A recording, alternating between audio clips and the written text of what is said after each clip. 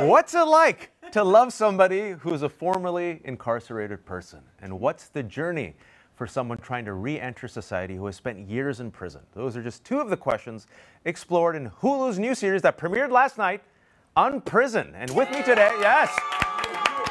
Woo! And with me today are the stars and creator of the show. We have Kerry Washington, Delroy Lindo, Marque Richardson, Faly Rakotohavana, Jordyn McIntosh, the star of the show, and Tracy McMillan. Welcome. And Marque. Did you say Marque? You come on. I got them all. I'm a professional. They pay me big money here. Excellent. Big money is a falafel sandwich, but I'm happy. Tracy. Yes. You are right. You would love a sandwich afterwards, sir. Well, let's see how the interview goes. We eat as a cast. One of the things we do well as a cast is eat. Yes. You eat well, you're happy. Yes. You're in Austin, you're at South by, in Eating Town, premiering the show that premiered last night. I saw your tweets and on Instagram. Yes. Tracy, this is based on your life. You wrote a memoir. The title of the memoir is awesome. I love you, and I'm leaving you anyway. Fantastic title. That's just sad. In part, it's about your relationship with your father, who was a formerly incarcerated person, and how that relationship impacted all other relationships. And of course, when you were writing that, you're like, I'm going to be played by Kerry Washington, Jordyn. No, But tell us about the story, and specifically how that translated to the screen. Well, in some ways, this show is the sequel to my memoir. Because I wrote the memoir when my dad was still in prison. But, you know, I knew he was going to get out eventually, and I had a lot of anxiety. Like, how am I going to deal with that? What's it going to be like to have a relationship with my dad on the outside? I didn't know. And what's it going to be like for him to have a relationship with my son? And so, because I'm a writer and because I'm a television writer, I naturally wanted to explore that, not necessarily in real life, you know, but I wanted to explore it in a TV show because I know that my situation is, you know, millions of Americans are in the same situation that I was in. And this is a very American story, really. It's a part of our social situation that we really have not dealt with. And I'll share, it's part of my story as well. When I heard about this, my antennas went up. My spidey sense always goes up when dealing with incarcerated people because both my parents were incarcerated. Wow. And I was in and I was in my 20s. I had to take care of my family, and they re-entered society. They're doing well. But what people don't focus on oftentimes is not just the incarcerated person. They get demonized, but the impact that has on the family, community, and generations. And with that, generations. And I have described the incarceration system as Galactus, the destroyer of generations. For those who don't know, America incarcerates more people than any other country on earth. 2 million people are incarcerated. And with all of that, we were sitting here, and the producer and I were talking, we were like, why did Kerry decide to star in this and also executive produce? She has the whole world in front of her, and she goes, I'm going to invest in this story. For that reason, for exactly that reason, that there are 80 million Americans living with a criminal record. And as you said, for each of those 80 million people, there's a circle of loved ones around them, people who care about them. And as that person navigates reentry, the whole community navigates reentry. And I just thought it was such an important story that needed to be told. I'm also just a huge Tracy McMillan fan. I love her. I think she's brilliant. We can fanboy and fangirl for Tracy right now. Right? She's the best. I love her. And the fact that she had the willingness to be this generous about her story and put her family's journey, her journey with her father at the center of this story, it felt like, how do I not offer myself to this? And I asked her if I could play Paige, and then we set off on this journey to, you know, flesh it out and build it out and find a great showrunner and find a great dad and son and all the inner child and sexy love interest and all of it, you know. That's you. Slash That's parole you. officer. Own it. Slash parole officer. So, you know, it's the fact that this story is particular to these families, but that these families are all of us. And can I say something? Please. As an extension to your not as an extension of Kerry's response to your question, I also believe it goes right to the heart of who you are as a creative worker, from the standpoint of wanting to be involved with stories that directly impact the human condition. Yes, yes. And that ethos, that dynamic, is very much at the center of what it is that we're all doing. Yeah. And it is not, in my experience, in the experience of making the work, it is not anybody getting up on a soapbox. It's not anybody waving. It's a very intentional application to, okay, we want to tell this story. We're not sure how we're going to tell the story, but we're going to make our best effort to tell this story in as genuine and in as authentic a way as we can. And we set off in that process. Just one more small thing. Yeah. No, I have an extra, as somebody involved with this extraordinary group of people making this work, audiences like yourself, when you speak about the fact that it resonates so personally for you, just as the young lady who was just moderating our Q&A, it resonated for her, and various of the journalists that we spoke with. That is just an extra, an added, really profound affirmation for the work. And I have a gratitude to people like yourself, and I think we all do, that it touches you and people like you in the way that it does. And that you share it. And that you're willing to share. Well, the gratitude is to all of you, the creators, because, as you said, it impacts so many people. Amen. And when it comes to incarcerated people, oftentimes they're demonized or they're punchline. And what this show does, the tone of the show is very interesting, because you're like, oh my gosh, incarceration. But the show begins with Kerry's character just, well, you, on Instagram, right? Doing really well. Therapist, bubbly person, suburbs. And then here comes what the showrunner has described, Delroy, as Black Ted Lasso. Yes. Yes. The formerly incarcerated person who's smooth, who's charming, who's funny, completely disrupts what we think of our incarcerated persons. I have to ask, when you're described as Black Ted Lasso. I didn't know that until right now. I've been saying it all week. Isn't it perfect? It's so your perfect. response to your showrunner calling your character the Black Ted Lasso. A, I had no clue. B, because I have not seen Ted Lasso. I have no reference. You and me are the only Americans who have not seen Ted Lasso. Shame on you both. Shame on you both. I don't feel so badly. I think we can start extending the list. I have. Oh! We love you, Ted Lasso. It's a fantastic show, I have heard. Right. But that doesn't matter to me, because what matters to me, that it doesn't matter to me per se. What matters to me is that in the final analysis, the work is resonating as it is resonating. That's the most important thing. Delroy, you said that you take part in narratives that are historical correctives. Yeah. And this show is a present-day corrective. And Marque, you have been in shows, this show, Dear White People. Yes. The woke virus has infected you, apparently. You're spreading it everywhere. There is no woke virus. It's going to be like this for the next 10 minutes, by the way. But speaking about narratives with people of color at the center, doing the corrective, especially in a town like Hollywood, that has been very white and has made villains and punchlines of our people, right? Why is it so important? And you could disagree with me on that if you want. But why is it so important to play your character in this show with this story? Well, I feel like, to be clear, Mal is a criminal justice social caseworker. And so... Sexy criminal justice. You said it. Yes, not parole officer. Not parole officer. But he was Good someone... corrective. Yeah. See, he's correcting right now. Correcting.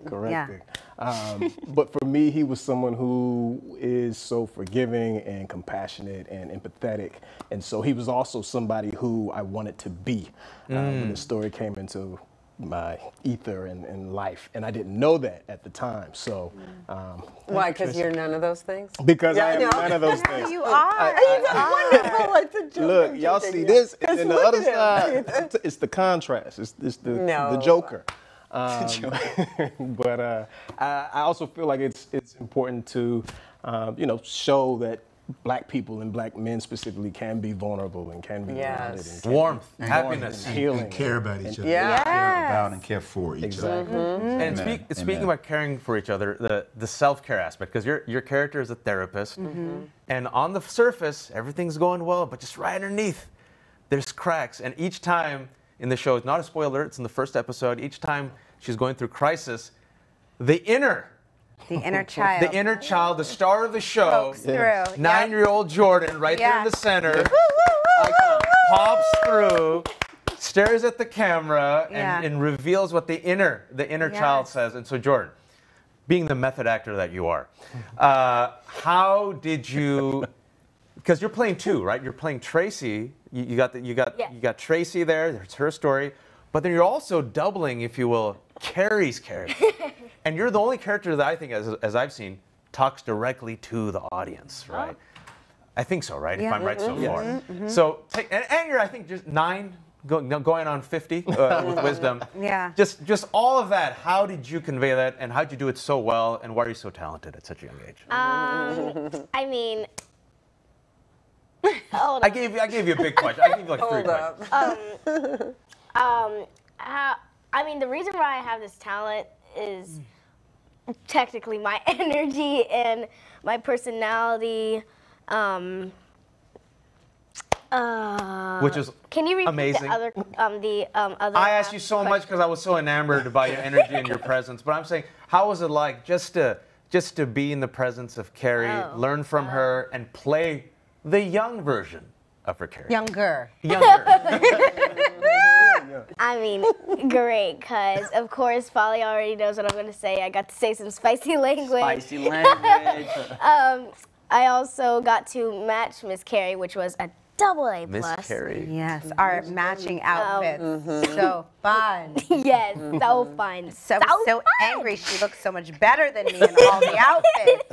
You were great. We loved you. And Faly, you have an amazing story. I was reading, I'm like, so first of all, in the show, speaking about warmth, you are the son, the grandson. Yes. And in the first episode, without spoiling too much, that anchor that you have to Black Ted Lasso's character is what brings you back to the family, right? So you are, to me, when I was watching it, I'm like, the young generation, warmth, innocence.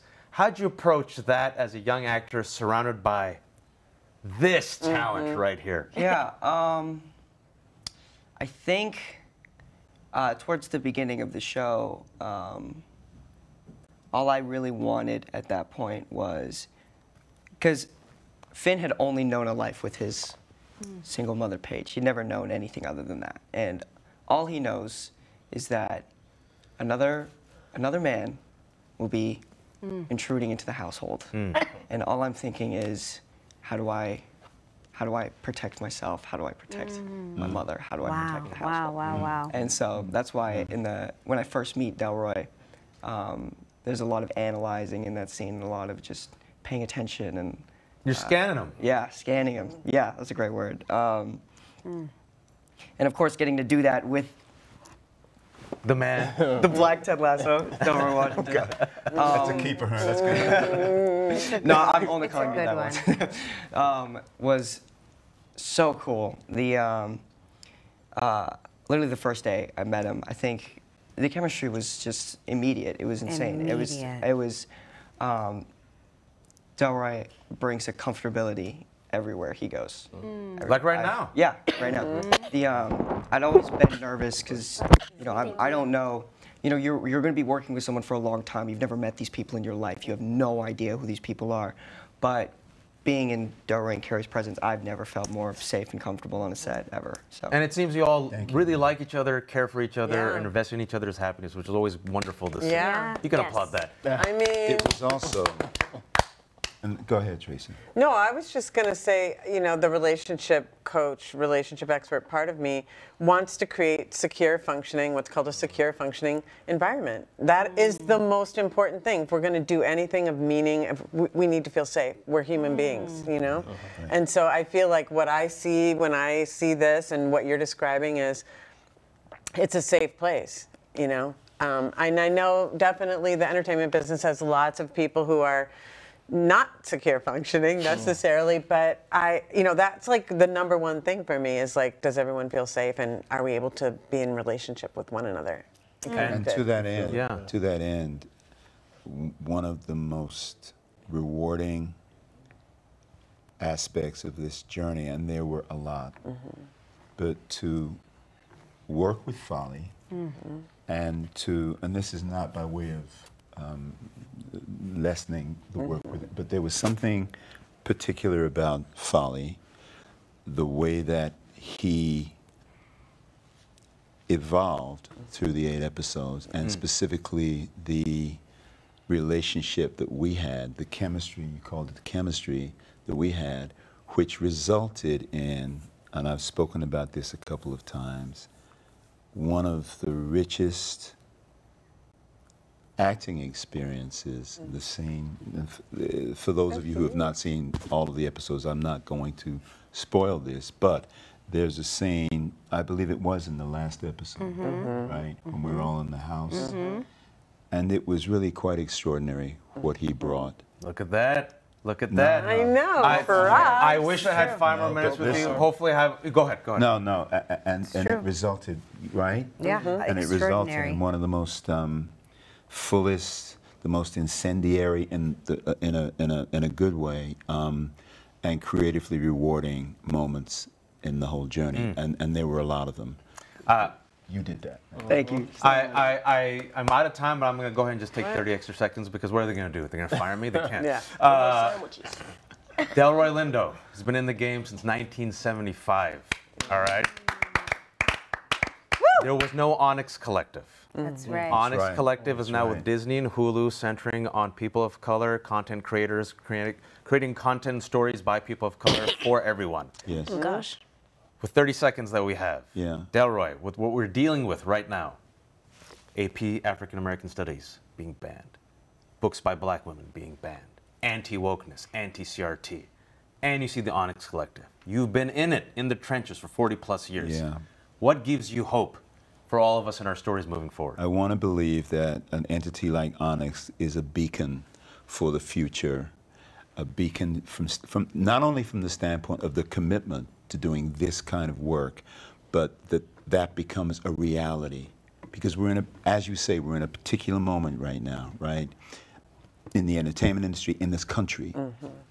I hope that Onyx and organizations like Onyx can become beacons for the commitment to telling our stories in all of their complexity, all of their dimension, because that is one of the things that has sorely been missing, and certainly was missing when I started working, has been missing from the entertainment industry, from in the culture at large.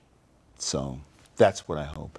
Thank you all. Thank you for the show. Thank you for humanizing incarcerated people. Thank you. By far, my most favorite interview of South by Southwest. UnPrisoned. UnPrisoned premiered March the 10th on Hulu. That was yesterday. Yes. Please stay.